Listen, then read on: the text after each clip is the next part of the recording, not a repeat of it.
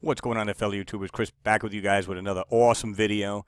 I got to talk a little soft because I got a bad sore throat. But anyway, I found this this photo and really wanted to bring this to you guys. So I especially want the attention of anybody who's, whether you're amateur or professional photographer, definitely going to need you on this one, as well as all my other subs. I want you to comment on this because this is nothing less than mind-blowing. After you take this photo and enhance it, I want to show you a couple things that are just like, poof. So I'm not going to make this video too long. Check this out. Okay, here's the photo we'll be using, and you can click on the high res right here. It's a 3.2 meg. And if this one is only this one's very small, the low res, you don't want that. And of course, this is your ID number right here. You can see that.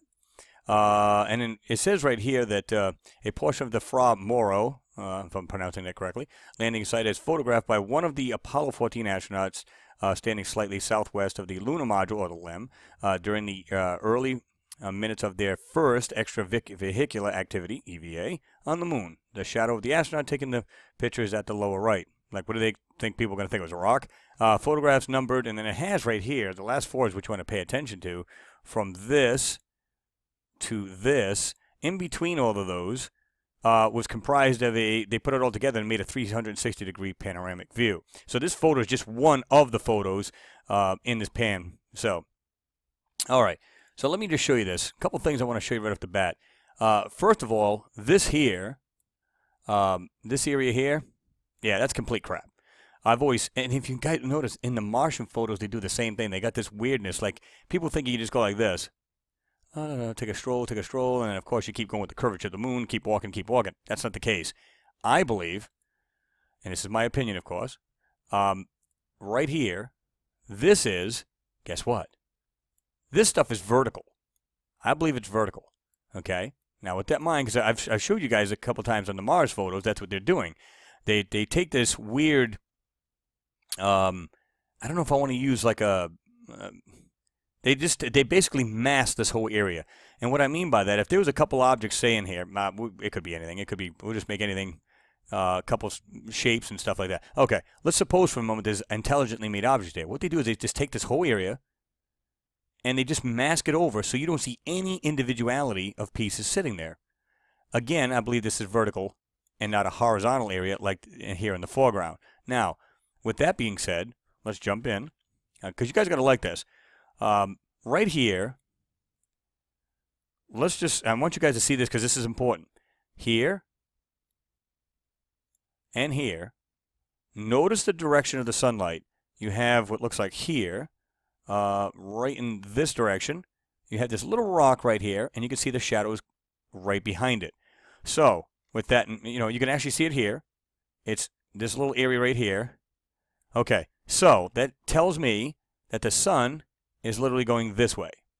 Okay? And that's important to know this. I'm going to show you in a second why.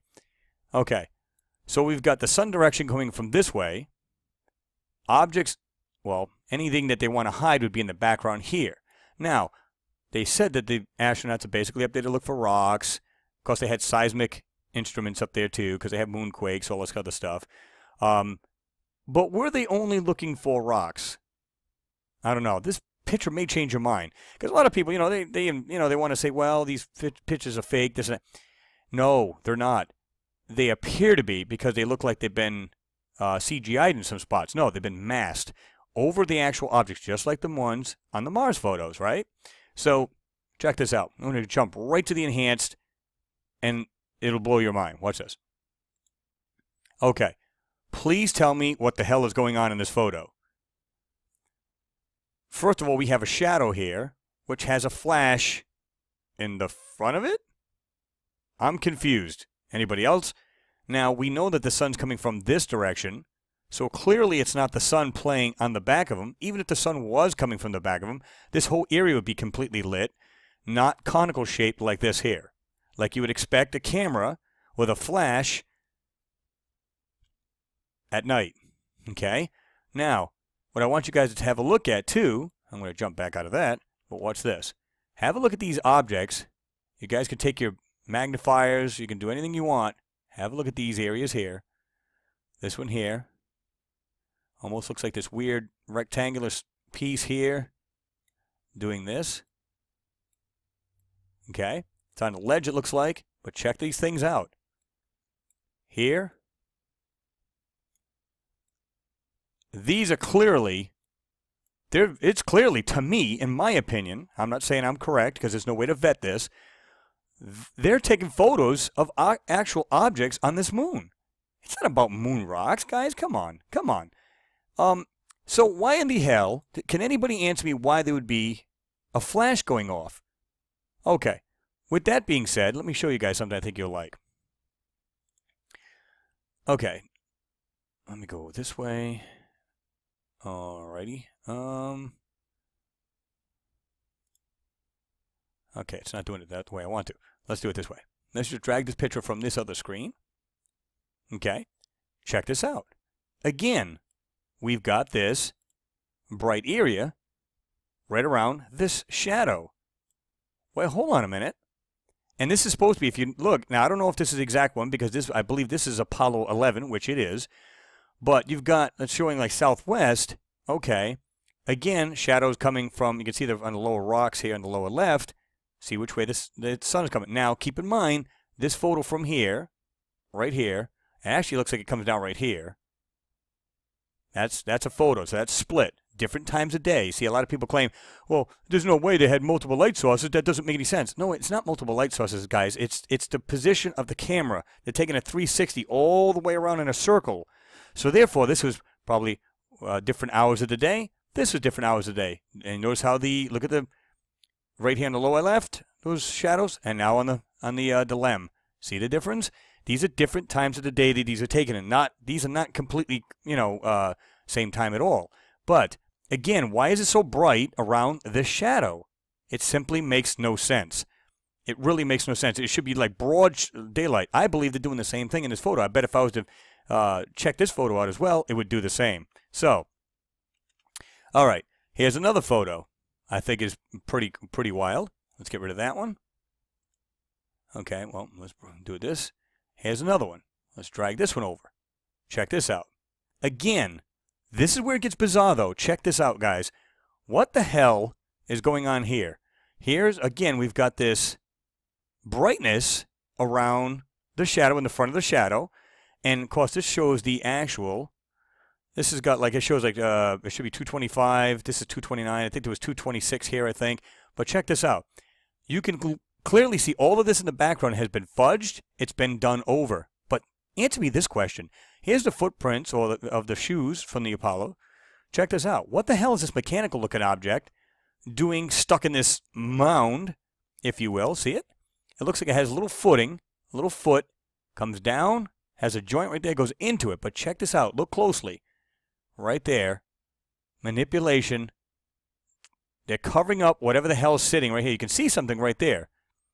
There's things laying here that they're taking photos of. They're not up there to see rocks, guys. Clearly, they're not there to see rocks. And this is a perfect example of that. But again, what are they doing? Is this a flash? And this is not as high as we think it is. In other words, it's probably lower. There's actual objects sitting right here, and they're taking photos of it. To me, that makes more sense than just this silhouette or this, what do you call it, shadow rather, when you look at this photo here. You can see I was starting to bring this out, and check that out. These guys were here looking at objects. They were taking photos of anomalies laying on the moon's surface. Here's another one. Of course, this is the one I did earlier. And here's the black and white. Again, conical shaped light. Now, is it possible that this shadow is not a shadow at all, or it's a template shadow, if you will, put over? Was there a camera, a remote camera? They did use cameras for up close. At least that's what they claim. They had it on a pole. They would just stick it and they put it up against something they wanted to take a photo of. Is that possible? Or a camera set on a tripod type thing and it was taking a flash and they just took this thing and stuffed it over it. Because think about it. Why is the camera sitting there by itself taking a photo of something? Which is fine because, I mean, photographers do this all the time. But why would light be coming from a shadow? Clearly that looks like a shadow being flashed onto an object. And they use what they call flash strobe lighting. So, yeah, a lot of this was filmed. A lot of these were stills. It's hard to tell exactly how they used whatever they used. And I don't really care whether it's strobe flashing or just a regular normal flash, which is basically nothing more than a capacitor inside. It just charges and poof, it discharges, and that's how you get your flash. It doesn't matter. If anybody's got, if anybody can answer this question, why in the hell this shadow would be here with a flash behind it, and clearly, like I said, it looks nice and bright here. If you notice, it gets bright in the center, a little less bright, a little less brighter, so on and so forth, until the light completely dies out. Here's the thing, too. Can you guys see this right here? 1, 2, 3, and 4 in the back. Check this out. There's other objects laying there, and just by using the burn tool, I could bring out the edge of these things. Couldn't tell you what they are. They could be just dirt mounds. Don't know.